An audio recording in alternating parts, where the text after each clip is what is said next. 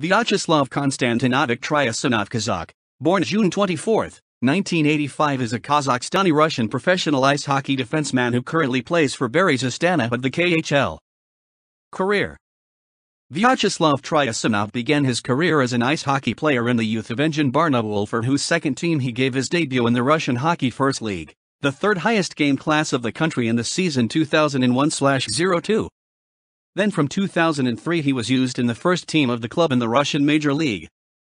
After he played league in 2005 with the Kazakh Satpiv from Kazakhstan Hockey Championship, he still changed during the current playing time to the league competitors Sokol Krasnoyarsk. Afterwards 3 years followed with Metallurg Sarov in Russian Major League.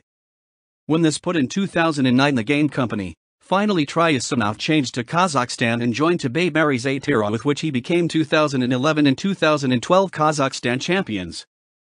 In 2010, when he was a runner-up with the club, he was the best pass giver among the defensive players of the league. After 5 years in Astana, he changed in 2014 for one to the Yurtis Pavlodar, with which he became a Kazakhstan champion once more. In 2015 he was obliged by the KHL team Belarus Astana.